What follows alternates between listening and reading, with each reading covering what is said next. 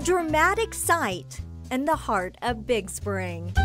Whether your view of the historic hotel is outside or inside, there's no shortage of beautiful views. We are Big Spring, Texas with the big historic hotel. The hotel's food and beverage director, Jessica Alvarez, grew up here. My favorite thing is just the history behind it.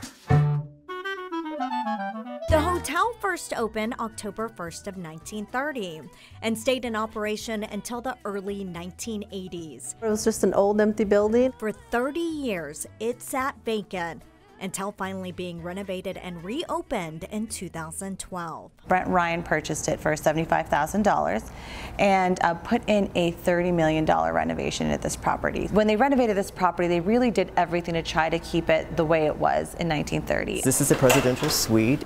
It is on the 14th floor. There have actually been two presidents that have stayed here, LBJ and President Hoover. We also have had Lawrence Welk, Buddy Holly, and then Elvis on the third floor.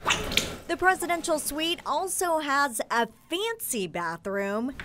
There are TVs above its tub. We have probably the best bathroom in town. Funny to say that. And for guest services manager Justin Norwood, who also lives in Big Spring, his favorite part? I love the neon signs at night. I can actually see it from my house. There's also a stunning staircase and a phenomenal pool. But maybe even more interesting than what you'll see is what you'll hear. A housekeeper that said that she had seen a ghost and then, kind of was just really spooked out by that. Hotel Settles general manager Iman Campbell shares a bit of the hotel's spooky history. We've heard where, there's somebody in the bar. But, if I was a ghost, I guess that's where I would hang out too. Free drinks after bar closes. So. I think people want to say it's haunted and want to hear ghost stories, but no, nothing yet. The lobby also has its own fair share of history, from incredible photos to this. So we do have a 1929 Ford that was featured in Forbes magazine. We have two phone booths that were in the original property. They're not functioning, unfortunately, but they are really fun. There's so much to see. I feel like Big Spring really needed it.